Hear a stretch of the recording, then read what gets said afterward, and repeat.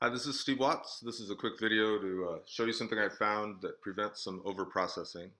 When I create notes in Notability, they automatically back up the notes as a PDF into Dropbox.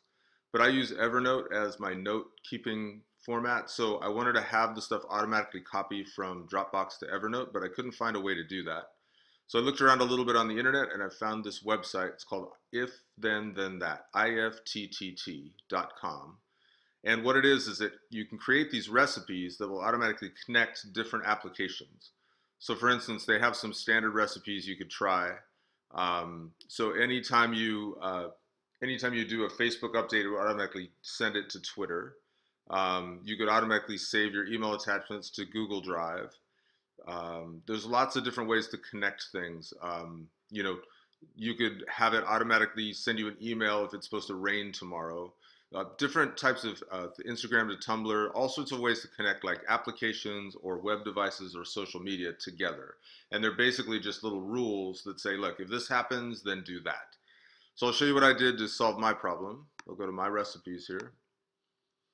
And I created something that connects my Dropbox where my PDFs were being stored, and it emails them to my Evernote account. So Evernote has its own email address for your personal account.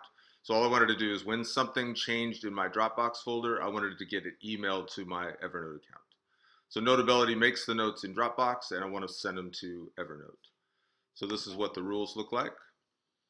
So basically you create a description and says like, if a new file in my public folder in this Notability folder automatically changes, then send an email from my email account to the Evernote email address.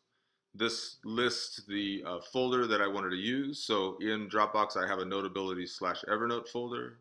And then this is the email address for my Evernote account. So basically, you just kind of follow through the rules. There's standard recipes you follow, and it prompts you through like connecting to your different accounts with your passwords, and then automatically setting up the rules that will do them. People can write these rules and share them, and that's the easiest way to do this. I found this rule online, and I basically just had to go in and click on Evernote, do my connection, click on Gmail, do my connection, click on Dropbox, do my connection. And then once they were connected, I could just then select the folders and the thing I wanted to happen. So that's what I did. And now every time I make a note in Notability and it's in that Evernote folder, it automatically will email that to my Evernote account, so I have it in Evernote also.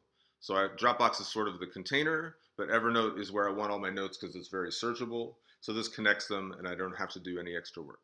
Thank you very much.